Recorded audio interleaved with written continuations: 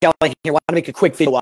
In the Northeast right now, upstate New York, we just got hit with anywhere from 6 to 12 inches of snow. A lot of questions out there, people, especially in the Midwest and pretty much across the United States and parts of Canada right now, wondering how to use the snow dispatch and the optimal workflow for Service Autopilot. So I'm going to go in today and have at least one, if not two of these live sessions, how to break this down and how to use the snow dispatch in your business. We've done this with well over 600 residential driveways and about 68 to 70 commercial parking lots. So we've run this system through the ringer, and we do have an optimal workflow. So depending on timeline here, I've got a call that I've got to hop on in a little bit, but I'm going to at least lay the foundations. If we don't get through all of it, we'll come back on later today for a second episode, how to finish this up. But a lot of people want to know how to do this. So we're going to dive into it right now and show you how to do that. So I'm going to minimize the screen here and get into it. So first thing we're going to do right off the bat is, if you haven't set up your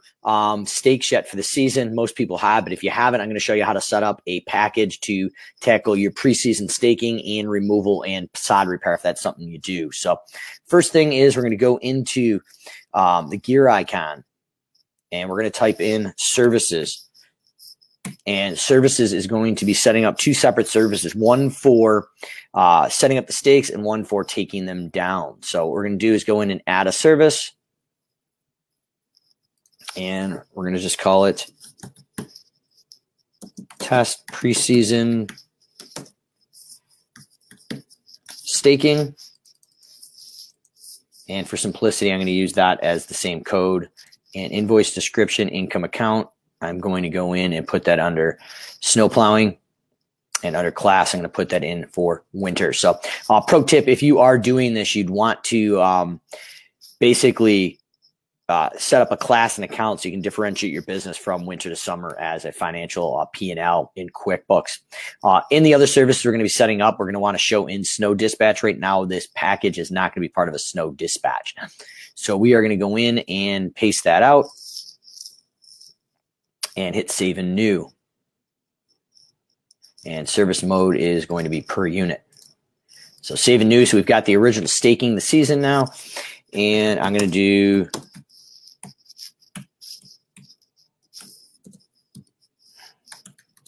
postseason stake removal. So we're laying all the foundational parts first here, and then we will show you how to bring this all together. So per unit, and just for time's sake, the invoice and estimate descriptions will be the same. We're going to assign this to snow plowing again with the class of winter and estimates. And that should cover it. So we're going to hit save. And we've gone out and got past 31 characters. So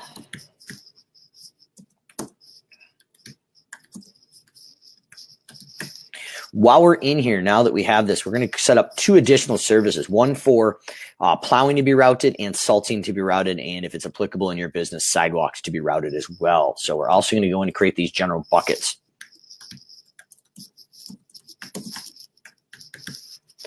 Actually, so it is plowing. You can break this up residential and commercial too, if that's applicable to your business. And that's how we did it at Callahan's.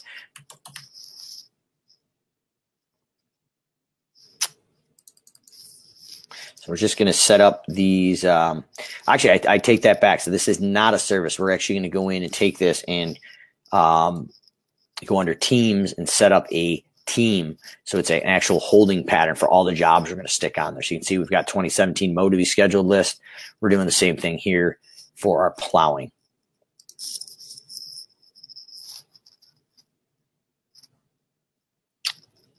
And so we got plowing to be routed, and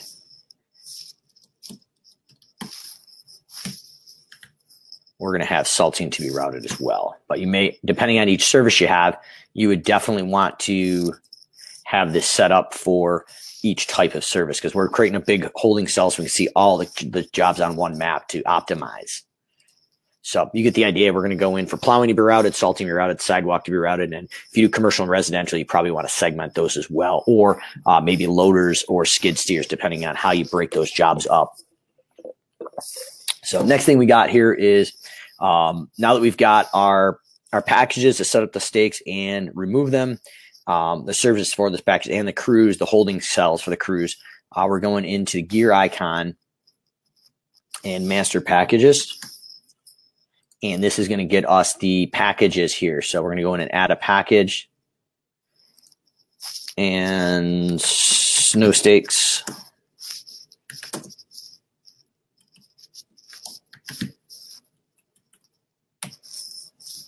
And repair. And the description would just be just that. So this is our starting, this is the beginning of the winter, and then the end for repair. So renewal date, we're going to put that in for 2020 in this video, and we'll put it in for August. So this one is, we're going to name this is staking preseason. This one is stake removal and repair. And we're going to go in and select the two services we just had. So stake preseason and test. We've got stake removal. And we're going to probably start our staking hopefully in November 1st through, let's just say, we want everything done by the 20th. And in the repairs, if our contract ends April 1st, we're probably going to go in and say, okay, anywhere from April 2nd through April, let's say April 8th. Now, these are this year. So this year we actually have to go in and adjust the date.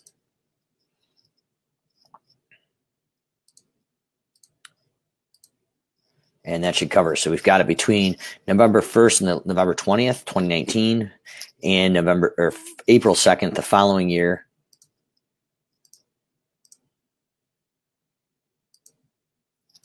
And the 8th, the following year. So that's going to catch us next spring, believe it or not. So we've got those dates and we're hitting changes. So what's going to happen is that's going to come up on the waiting list, and we can dispatch all the seasonal staking in the beginning of the year and then all the removal and sod repair at the end. So that's going to cover us foundationally. We've also created two services, a holding pattern. So next thing is we go in to add a client.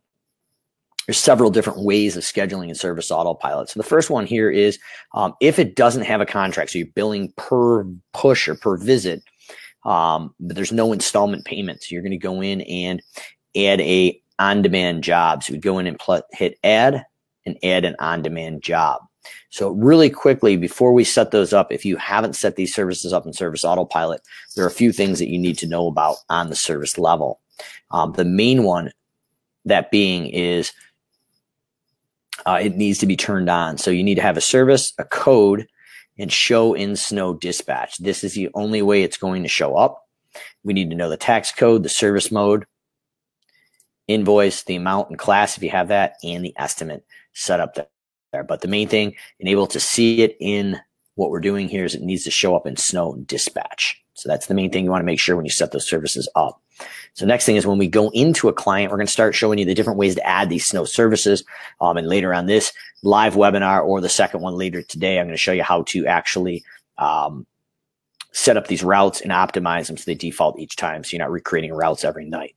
So under add a job, we go into add a on-demand job. That's an on-demand job because it only is going to be triggered when it snows. So you're going to go in and select your service. Like I said, if it doesn't have show in snow dispatch, it's not going to be here. So let's just say we have a snow plowing season for the lot, or per trip. I'm going to do a per trip service right now, and I'm going to assign this to our plowing to be scheduled route. So what we would do is we've got a bunch of different options here, but when we go in, we can go in and literally grab the holding bucket that we made for the plowing. So obviously we've got a ton here in this test account, but we've got a bunch of them here. Let me see if I can find this real quick. So plowing to be routed. So that is where it's going to go. And we're going to assign all our snow jobs to that, and then all our salt jobs to salting to be routed, and all our sidewalk jobs to sidewalks to be routed if they're separate crews. Now, in this instance, I'm going to say it's a 3-inch trigger for a driveway. and it's authorized 7 days a week. And the invoice type on this one is going to be a per inch per push per inch. So this is just, we're charging per push. Now, if there's no cap and we're just like whether there's 1 inch or there's 10 inches and it's just the same amount, we would say from 3 inches to say 99 to keep it consistent is the rate of maybe $35 a push. And maybe it takes 0.05 hours, and that's flat rate. Now, so that's one way of doing it, a 3-inch trigger, and it doesn't matter how much snow is, it's just a set price per push. The next option is here is, let's say it's a 3-inch trigger, but we're charging per inch different increments. So maybe from 3 to 5 inches is 35, and we add a range, and we can say from 6 to 8 inches is $40 and 0.07 hours. So this is a way to go in and create that granularity if you're in your market charge per inch in increments per push. So that's one way to tackle that there. Next option is let's just say we have an hourly event. So maybe it's a loader and we just charge by the hour. So from 3 to 5 inches is a rate of X amount of dollars per hour. And when we go in and click hourly, it's going to change that hourly rate right there. So maybe we're charging $115 an hour for that loader between 3 to 5 inches. So that's another way of setting that up. So the next thing is if we're just charging per push, and this would be the same for sidewalks or salting. So if we have a salting scenario, we would go in and just like we have the example here, add a job on demand. And it's assaulting the parking lot, needs to be scheduled. And I recommend a trigger inch of maybe a 1/4 inch. So it's less than something you would be plowing. So you can trigger that inch and just grab just those amount. So we did from 0.25 inches to 99 was $500 and 0.33 hours. And it's a flat rate. You can see now this is under a contract with some limits. So I'm going to show you how to set that up next.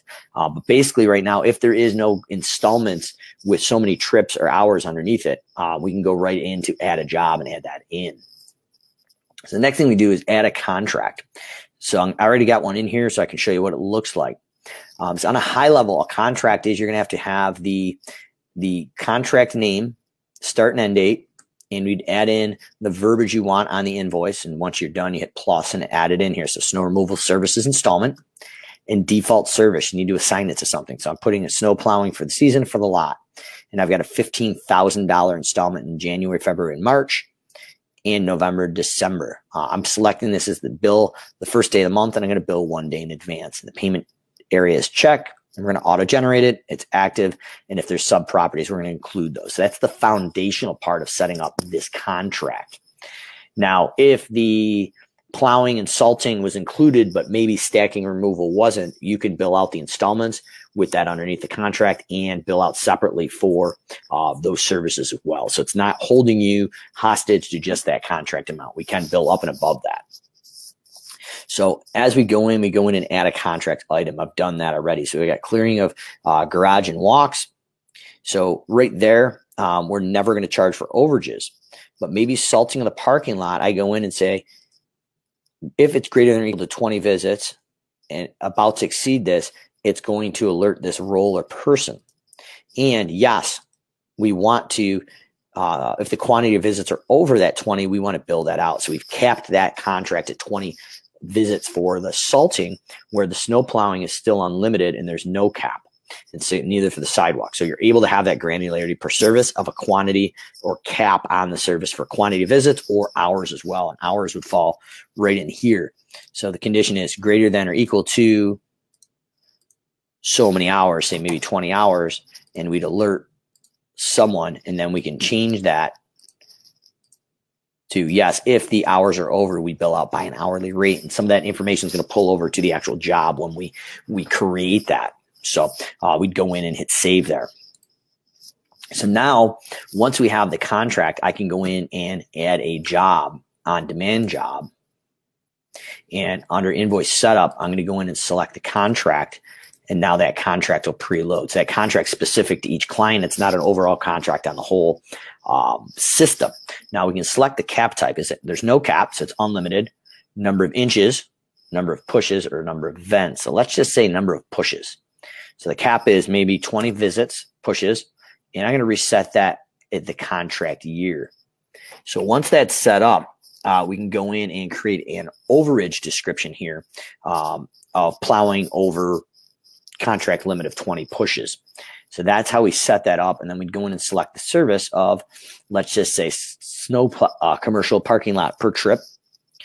Or in this instance, maybe it's the lot because it's up to 20. So that'd probably fall underneath our retainer. And we're going to select the assignees. So that is going to be that plow truck to in bucketed. So that plowing, commercial salting needs to be done, or commercial plowing that needs to be scheduled. So we're going to go in and use that bucketed generic service that we had before. So we're going to go plowing need to be scheduled between 18 and 19. And it is a 1-inch trigger for this parking lot, and it's 7 days a week. And I would say from 1 to 99 inches, because we're not depending on the inches there. Now, this is the interesting thing.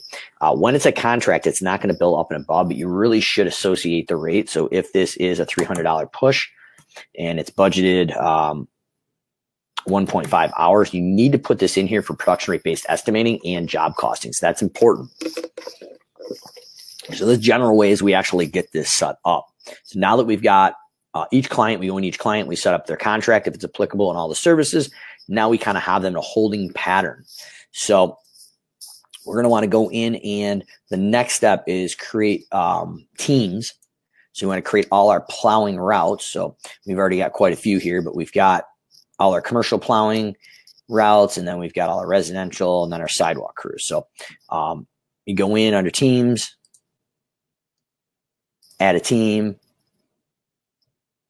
and create it. Main thing is you need description, a code. You can select the icon. Most important part is put the starting address for where that crew is starting. So whether it's the person's house or the shop or somewhere else, that's where the route optimization is going to run off of. And you can put in your team assignments by clicking in here and dragging in, and the days of work that they're authorized to work. So once we have all your crews set up, now we're ready to go in and get these routes built out for you. So we're going to go in under scheduling, snow dispatch jobs, and we're going to create a fake test dispatch. So what we're going to do is go into the plus icon and add an event. We're going to leave it as pending, and we're going to name it. So we're going to put test route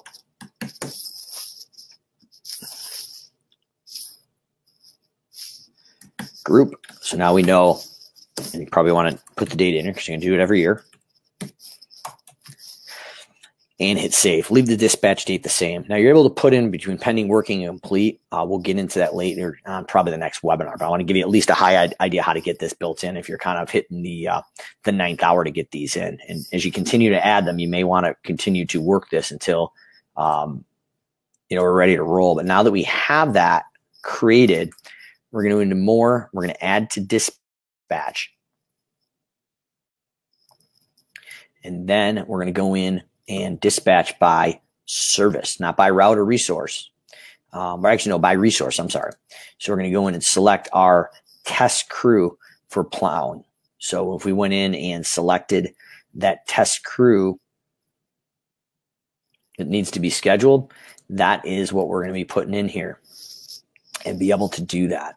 And that's going to get all the jobs that are in there ready to roll. Now, in this test account, I don't have it that way, so I'm just going to go in and pull a bunch of information in just so we have some information so you can see what it looks like with some data. And then we would just literally go down to the bottom here and hit search. But in your instance, you're going to hit dispatch by resource, and you're going to pull your plowing or salting to be routed. Once you hit search, that's going to load all of your properties. This may take a minute. So as we scroll to the bottom, got a ton of them here. We're going to add to dispatch. And we need to select them all.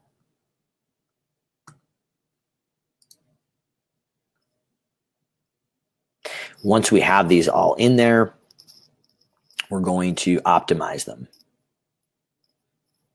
Like I said, a lot of data in here, so we're going to do it. But main thing is you're going to dispatch by resource, and that's that plowing to be routed. We're going to select them all and throw them on a map. So it's 152 jobs that we potentially could do. So as we plus in and zoom in, we're going to grab into this town here and say these group in the red. We've already done this once in a test video. Just these would all come up the same color. So you'd go into this group selections and just select the routes that you want. Now in this test account, we don't have budgeted hours, but you should have budgeted hours and a projected cost. So when we select those, it would tell you the total budgeted hours. I've got 42 driveways and a total revenue. Depending if they're per push or what they were, that revenue should be there if you actually add that. So next thing is you're going to go in and select your resource. Now, these are the crews that we're actually assigning these jobs to. So I'm going to pull up one of my test jobs here. So I'm going to pull up test plow crew number 1 and leave the date the same, make it permanent, and update it. Now, that's assigning that group to that route or that driver. Now it's not optimized yet, but now we're going to systematically go through the map and chunk all of these out. And I'd recommend getting the routes so they optimize and kind of drive into each other. That's going to be somewhat a optimized but manual process all at the same time. So the next thing you're going to do is scroll up to resource here and define right into that route that you're working on. So I believe it was this one. Let's see, because we'll see in a second. Okay, so we have all the jobs. We're going to go into actions, optimize stops. And if it's 23 or less stops, you can use Google. It's free. Track Road or Ursi will do that. So once you do that, you'd hit optimize. I don't have any more optimization credits. So you can go in and plus add them here. And let's see if this works. So we just bought, let's get 50 here. That should work.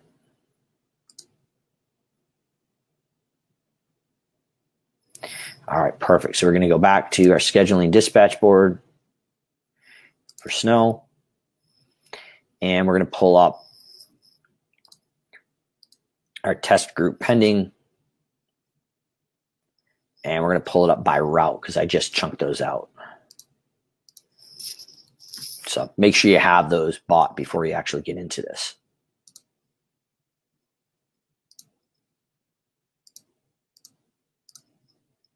All right, so those should be all the jobs. Yep, there's 42. We're going to show them on the map. We've got them all in there. And then we're going to go into action optimize. And we're going to use one of the selections. That's our crew. And hit optimize. What that's going to do is optimize from your shop all the way through and back to your shop for optimized drive time and minimize that dashboard time. Now, once you all have them, you may want to optimize them so they kind of run into each other. That's definitely for another video. But once you have them here, you can go show route order, and it's going to drop pins on there. And knowing this area pretty well, it's got us coming in and shooting through, up, through, and back. And that actually is pretty close. Now, you may want to go out and just dial in and give it a quick visual representation. And once you do that, you can go to manual. And if 1 and 2 is the wrong order, you can drag and drop them here, and that would update that. So once you have it, we're going to update every week right here. Yes, we want to save it. And now that route is done. So you want to go through all your pins and chunk out all your routes. And then we're going to go in and save all those routes. So under the gear icon, we're going to go to master routes. And we're going to go in and add a route.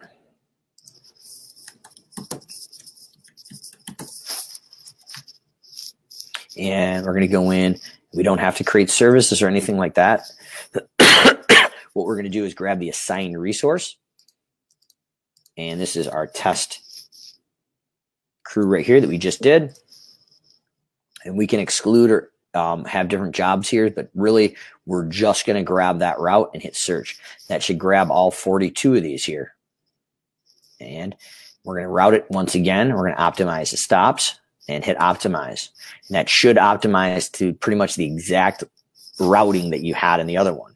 And we've got all 42s advertised. So once we hit save changes now, we've got that optimized route that we had already in there. So that is the idea, that we've optimized these. So we've set up the packages for the stakes. We've created crews. We've optimized everything and got everything the way we need it. And now let's say it's snowing. So we need to go out and hit schedule snow dispatch jobs. we would go in and add a job. So this is a test working event.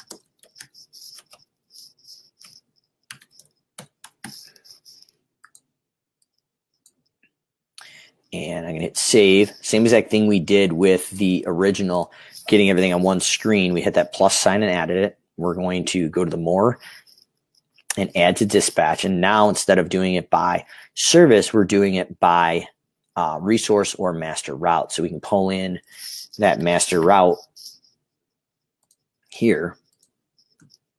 And I can go in and select how many inches I want. So if that master route included salting and plowing, I can make that inch differentiation. And you can show exclusions, or if you don't, it won't show them. But if I go in now and search, this should pull up all 42 jobs as advertised here, as it does in the same order. So that's how you get those out. And then we'd add it to dispatch once we select them all and hit add to dispatch. Now we're ready to dispatch them to the crews out in the middle of the night or during the day. And once we go out, we go to actions and dispatch. Now they're going to turn from that calendar icon to the mobile. They're live in the mobiles, are ready to be printed. And the second additional step, which is a little bit different in snow dispatch, is you want to go in here and edit that with a little paper or pen. Instead of pending now, it is working. We save it. Now, under snow dispatch, under snow bitch, let's close out or close out day. We've got the 41 crews that we've dispatched. As the crews clock in and clock out, we're going to have a start and stop time here for job costing and billing. And then once we are done in the mobile, it would be green checkbox green when they're ready to be completed. Or if you're manually doing it, you want to go in after you manually enter the times, just go in and complete. And that's going to flip that to ready to be invoiced. Unlike the rest of the system, there's one extra step because it's going to let you complete the whole event to bill it out in one chunk. So once that's done, we're going back to the pencil. We're going in and marking it complete, hitting save. And then the final step is to go into accounting, snow invoicing. And instead of like the normal system where it bills out at midnight, say daily, weekly, or monthly, or custom day, we're going to select the event, select the invoice date, select the terms, search. If those are all done, they'd all loaded, and then we generate the invoices. So that's one extra step for snow dispatch to allow you to handle several pushes or different things during that event and bill out the whole event. So stem to stern in about 35 minutes. That's how you tackle it. Comments or questions, let me know, and I can bake out some smaller individual videos. But with the timeline I had today, I wanted to show you front to back how that's all set up. And then don't forget, at the end of the year, we want to go to the waiting list and release that package for the snow staking as well for repairs and removal.